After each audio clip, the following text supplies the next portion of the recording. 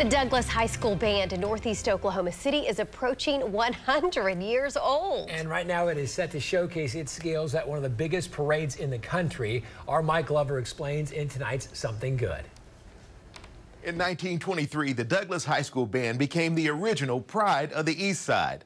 But now that world is expanding all across the country. The pride of the East Side, that name came from the Douglas High School Marching Band. Jason Morgan has been the band director at Douglas High School for 9 years. And in taking the job, his initial goal had little to do with music. I just wanted to be a light to those young kids. And that light is giving hope through music. They don't have to, stay in the area or the situation that they're in. They can go to college in band. It's not just sports that give scholarships. The band is now preparing for a huge national stage in Chicago. The Bud Billiken Parade is one of the oldest African-American parades in the United States. It's the largest African-American parade in the United States. It's the second largest parade in the country, second only to the Rose Bowl parade. We sent in a tape and they invited us to be a part of the Bud Billiken Parade. The band is one of the only out-of-state schools selected to make the trip. So we have a lot of shoes to fill. We want to go back to Chicago and,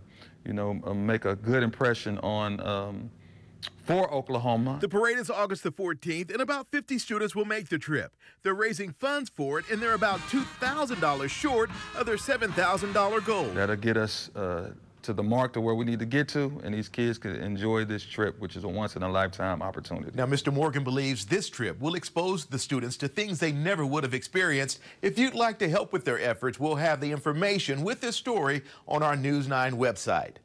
I'm Mike Glover for Oklahoma's Own News